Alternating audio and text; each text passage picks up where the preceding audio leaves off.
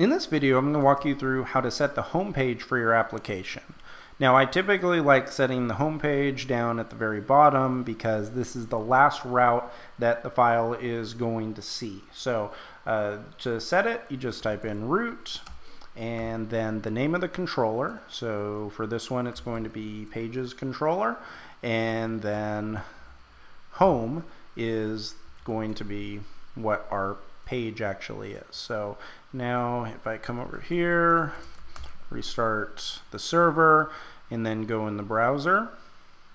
If you remember from before, the Ruby on Rails landing page has been our home page up until now. So if I just go localhost 3000, now you can see that it's defaulting to the home page instead. So just because we went through that pretty quick, I want to play around with it a little bit. So if I go into pages controller, let's see what happens if we want to print out all of our project titles. So I'm going to do a database query here, call it projects, and say project.all. And this is going to bring back all of our projects, which is usually a bad idea. Usually you'd want to do, project all dot limit 100 or something like that, because you wouldn't ever want to bring all of something back from the database. But in this case, I know we don't have hundreds or thousands of records in the database, so we're fine. So now, if you remember, by placing this instance variable here inside this method, it means we have access to this inside of the view. So if we go app, views, pages, home now, and I want to say h1 is our home page, and now I just want to print out our titles. So I'm going to start it off by bringing back our variable. So say projects each do project inside of our pipes, and then end at the end of it. Now, if you're not familiar with this, this is embedded Ruby. You're going to be seeing it throughout the course, so you'll definitely get used to it. And so now what this is, when we started off with this and end it in the end, this is called a code block.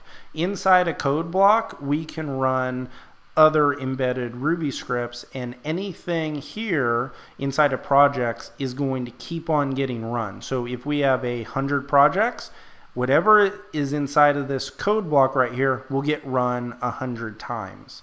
Now, we know that because we have each, which means it's going to iterate, and then do, which means it's a code block. This project right here, this is optional, but we would want to do it because this is going to be an instance variable for us to use. So this instance variable now is going to be able to be used inside of the code. So I'm going to put a little HTML here. So I'm going to say paragraph tag, and then in here I'll put some embedded Ruby. So I'm going to say project title. And I'll also make it strong so that we can see some boldness here. So take the strong tag, and this is just HTML, nothing fancy going on here.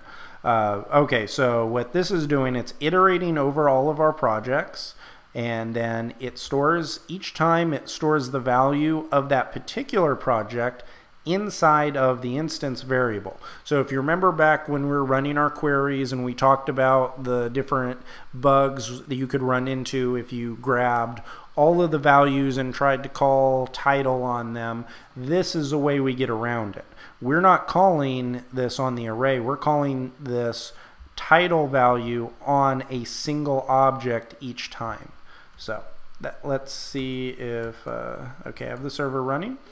And now if I go back to the browser, hit refresh, and that all worked. So it went, grabbed all the values from the project database, and it printed the title out and applied the bold to them. So that's how you can use your pages controller to run a query, pass that query via an instance variable into the into your view so you could print it out.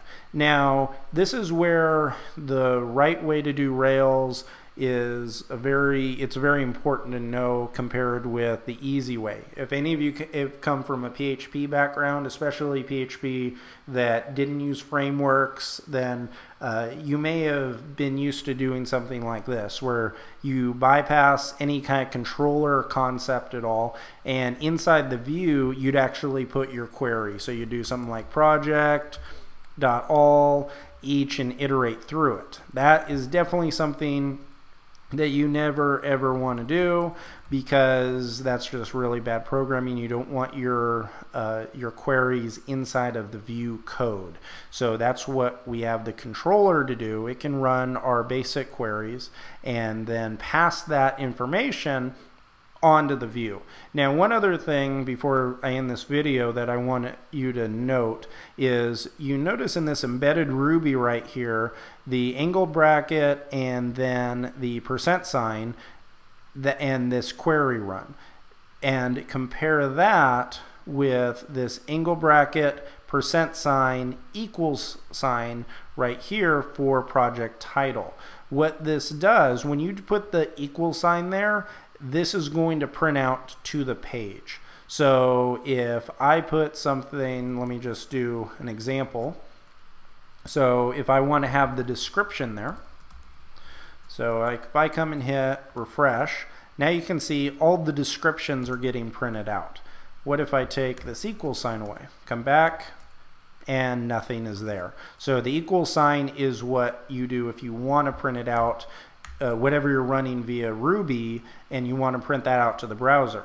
We don't want to put an equal sign up here. I'll show you what happens, and I've done this before. I actually did a couple days ago, just because out of habit, a lot of times you'll just type all three of these symbols in, and sometimes, yeah, I don't even realize that I'm doing it. But if you do that, you'll know right away, because if you come back, hit refresh, you'll see at the very end, it actually pulled the whole object query into it, which isn't something that you typically would want to do. So this is how you can print all of this out. This is how you can set the home page and then print some values out from a query using the whole model view controller architecture that Rails has.